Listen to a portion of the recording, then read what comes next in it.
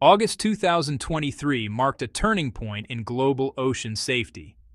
Japan's government authorized the release of radioactive water from the crippled Fukushima Daiichi nuclear facility directly into the Pacific. 4 separate discharges have occurred since then. The decision triggered alarm across continents. Scientists, fishing communities, and governments questioned what this meant for marine ecosystems and the safety of seafood consumed by millions. China, which imports and consumes more seafood than nearly any nation on Earth, faced a direct threat. Coastal waters could be compromised. Supply chains could collapse. Public health could be at risk. But instead of accepting contamination as inevitable, Chinese engineers and agricultural scientists pursued an idea that seemed to defy logic itself: grow seafood thousands of kilometers from any ocean, in one of the planet's most hostile environments. The Taklimakan Desert, a name that translates roughly to "go in and you won't come out." This is not farmland. This is not even marginal soil.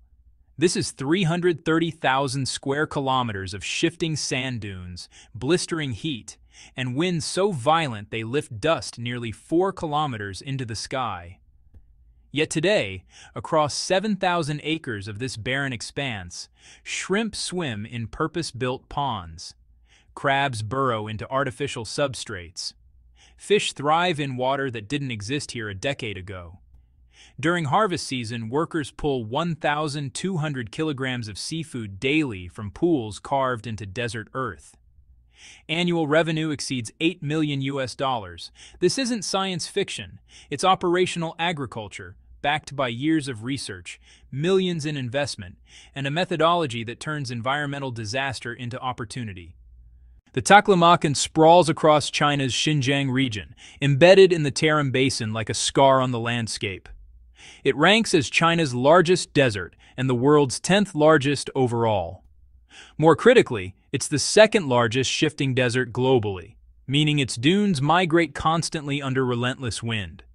The desert stretches roughly 1,000 kilometers east to west and 400 kilometers north to south. Beneath the surface lies loose alluvial sediment, hundreds of meters deep in places, with active sand layers reaching 300 meters thick. Climatically, the Taklimakan operates at extremes. It's classified as a warm, temperate, arid desert, but those words don't capture the brutality. Summer temperatures have peaked at 67.2 degrees Celsius, hot enough to cause second-degree burns on exposed skin within minutes. Day-night temperature swings routinely exceed 40 degrees Celsius.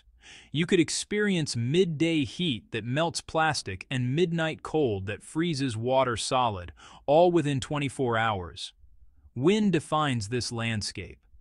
2 prevailing wind systems, one from the northwest, one from the north-south axis, collide here, creating turbulence and sandstorms of staggering intensity. More than 80% of the desert consists of mobile dunes, constantly reshaped by these forces. When the sun heats the surface, updrafts form.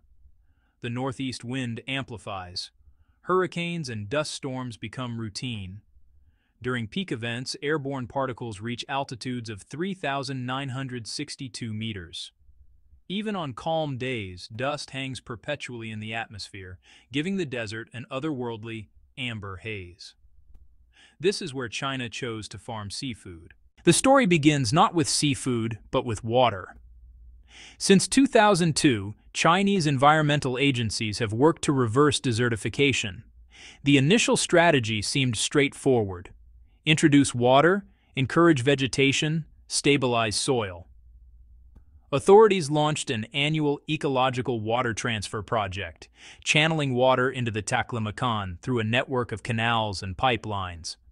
The goal was simple: turn sand into soil, death into life. Year after year, water flowed. Slowly, small lakes began to form, scattered like mirrors across the dunes. Around their edges, sporadic vegetation appeared: shrubs, grasses, a few hardy trees. But progress stalled. Only narrow ribbons of green emerged near the water. The vast interior remained sterile. Scientists realized they'd misunderstood the problem. Water alone doesn't create an oasis. You need an ecosystem. Plants, soil organisms, nutrient cycles, biodiversity. Water is necessary, but not sufficient. Then came the breakthrough. Researchers analyzing the lakes discovered something unexpected. The water wasn't fresh. Minerals leached from the surrounding geology had increased salinity. What seemed like a setback became an opportunity. If the water was naturally saline, why not use it for saltwater aquaculture? The Chinese Academy of Sciences began testing. They didn't just pump in seawater. That would have been logistically impossible and ecologically disastrous.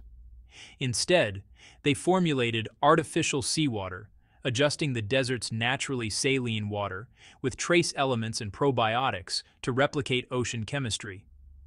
It took years of calibration, but eventually they achieved stable parameters suitable for marine species.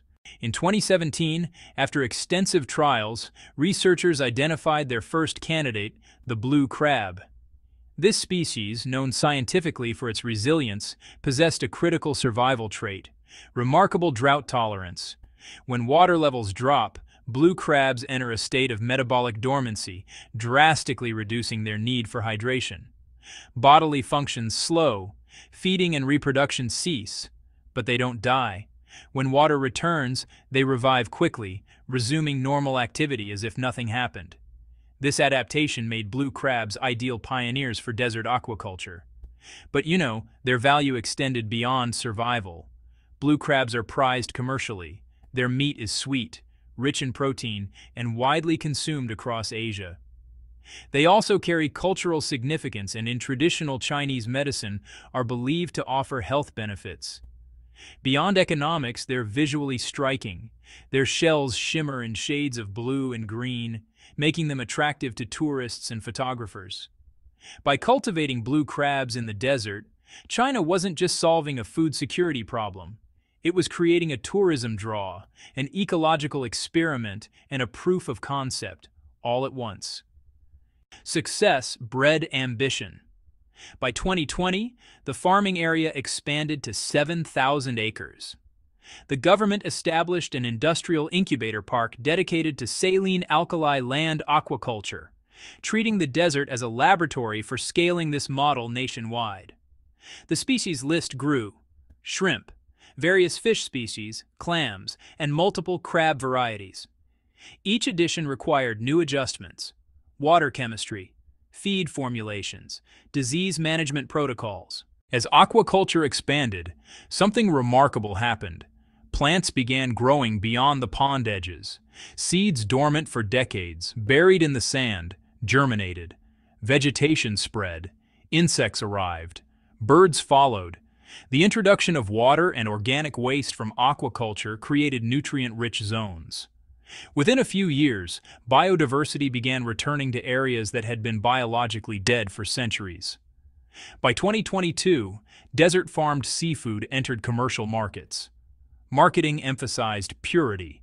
These products came from a controlled environment, free from industrial pollutants, microplastics, and radioactive contamination. Consumers responded enthusiastically. Prices held above coastal equivalents despite higher production costs. Chefs praised the quality. The flavor profile was distinct, slightly different from ocean-caught specimens, but equally desirable. Today, daily harvests average 400 to 500 kilograms, surging to 1,200 kilograms during peak seasons. This isn't subsistence farming. It's commercial-scale production generating substantial revenue and employment. Local communities that once survived on marginal agriculture now have access to higher-paying jobs in aquaculture, processing, and logistics. April 2024 brought the next phase. Authorities released massive quantities of juvenile seafood into newly developed farming zones at the desert's periphery. 80 million flower clam seedlings, 3 million razor clam seedlings, and 30,000 blue crab juveniles. Surveys indicated that over 100,000 acres of desert land possess suitable conditions for saline aquaculture. That's an area roughly equivalent to 400 square kilometers, almost half the size of Singapore. In May 2024, the species roster expanded again. Following successful trials with crayfish, salmon, and Australian freshwater lobster, scientists introduced 1 million Macrobrachium rosenbergi, giant river prawns known as South Taihu No. 3, sourced from the Freshwater Fisheries Research Institute. These prawns grow rapidly, reaching marketable size within just a few months, and command premium prices in both domestic and international markets. The environmental benefits, honestly, extend far beyond just seafood production. Desert aquaculture has become, a model for water conservation. Ponds use recirculating systems that minimize evaporation and prevent contamination of groundwater. Waste products from aquatic animals fertilize adjacent vegetation. Plants, in turn, stabilize soil and help reduce erosion. The system operates as a closed loop, with each component supporting the others. This isn't China's first attempt at desert aquaculture. The concept actually has deeper roots. Back in 1990, a Chinese entrepreneur began investigating whether seafood farming could work in arid regions. After years of research, he established a 1,200-acre rainbow trout farm in the Kumtag Desert in 2001. There were 15 ponds and 600,000 fry. The Kumtag environment rivals the Taklimakan in harshness. Extreme temperatures, minimal rainfall, brutal winds. But the site had one advantage: abundant spring water, naturally filtered through underground aquifers. Rainbow trout, which require cold, oxygen-rich water, thrived there. The farm succeeded commercially and demonstrated that with the right conditions and species selection, desert aquaculture could, in fact, work. Now, with Japan's radioactive water discharge continuing, China's desert seafood industry has gained strategic importance. Public confidence in ocean-sourced seafood has, honestly, deteriorated globally. Several nations have gone so far as to ban Japanese seafood imports outright. Others, they've imposed rigorous testing requirements. Consumers worldwide worry about long-term contamination spreading through ocean currents. But, China's desert aquaculture offers an alternative. Seafood grown in a controlled environment, totally isolated from oceanic pollution. The Taklimakan Desert lies roughly 2,500 kilometers from the nearest coastline. No currents can carry contaminants here. No industrial runoff, no microplastic accumulation. The water chemistry is artificial, monitored continuously, and adjusted precisely. International observers are definitely paying attention. Countries facing desertification, spanning the Middle East, North Africa, Central Asia, and parts of South America, could potentially replicate this model. Saudi Arabia, with its vast desert areas and significant capital, has already expressed interest. Egypt, which battles desertification along the Nile Delta's margins, sees potential applications too. Even nations without food security concerns view this as a climate adaptation strategy, a way to create productive land from degraded ecosystems. Chinese researchers aren't stopping with aquaculture. Right now, current experiments focus on aquatic plants and seaweed cultivation. These organisms purify water, absorb excess nutrients, stabilize pH levels, and, produce oxygen. They also serve as feed for herbivorous aquatic species, reducing dependency on imported feed. If successful, this could close the final loop, a fully self-sustaining ecosystem, requiring minimal external inputs. The broader implications are profound. Deserts cover approximately 1/3 of Earth's land surface, so that's roughly 50 million square kilometers. Most are considered economically unproductive, valued primarily for mineral extraction or renewable energy installations. If even a fraction of that land could support aquaculture or complementary agriculture, global food production capacity would increase dramatically. Water remains the constraint. Desert aquaculture requires a consistent water supply, whether that's from groundwater, transferred surface water, or desalinated seawater. Energy costs for pumping and treatment are significant. Climate change complicates matters. Rising temperatures increase evaporation rates, and shifting precipitation patterns affect water availability. Yet as traditional coastal aquaculture faces mounting pressures, like pollution, overfishing, coastal development, and climate impacts, inland alternatives become increasingly viable. China's desert seafood industry also challenges assumptions about where food can be produced. For millennia, agriculture clustered around rivers, coastlines, and temperate zones with reliable rainfall. Technology is breaking that pattern. Vertical farms operate in urban centers. Hydroponics and aeroponics grow vegetables without soil. Insect farming converts organic waste into protein.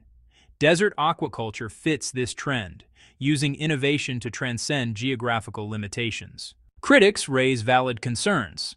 Large-scale water diversion for desert projects could deprive downstream ecosystems, and groundwater extraction might prove unsustainable if recharge rates are insufficient. Introducing non-native species always carries ecological risks, and the economic viability depends on sustained government support. Remove subsidies, and many operations might collapse. But proponents argue the alternatives are worse. Desertification destroys productive land, displaces communities, and exacerbates poverty. Climate change accelerates the process. Without intervention, millions of hectares will become uninhabitable wasteland within decades. Desert aquaculture doesn't just produce food. It stabilizes regions, creates employment, and prevents humanitarian crises. The Taklimakan project represents something larger than seafood farming. It's a test case for human adaptability, for whether technology and ecology can coexist, for whether we can repair damage done to the planet rather than simply exploiting what remains. The desert that once meant only death now sustains life. The sand that buried ancient Silk Road cities now cradles ponds teeming with shrimp and crabs. Perhaps the most striking aspect is the speed of transformation. 2 decades ago, this idea existed only in research papers and speculative proposals. Today, it's operational infrastructure generating revenue and employment. Children who grew up seeing only sand now watch fish swim beneath the desert sun. Communities that relied on subsistence herding now operate sophisticated aquaculture facilities. The impossible became routine so quickly that we risk forgetting how extraordinary it truly is. Japan's decision to release radioactive water may have accelerated China's commitment to desert aquaculture, but the underlying logic transcends geopolitics. The world's population will reach nearly 10 billion by 2050. Oceans are overfished, warming, acidifying. Coastal areas face rising seas and intensifying storms. We need alternative food sources, resilient to climate disruption and environmental contamination. The Taklimakan Desert, once a symbol of desolation, now offers a different narrative. One where human ingenuity turns scarcity into abundance, where barren land becomes productive, where crises spark innovation rather than collapse. The crabs crawling across those desert pond floors carry a message. Adaptation is possible. The question is whether we'll embrace it broadly enough, quickly enough, to matter.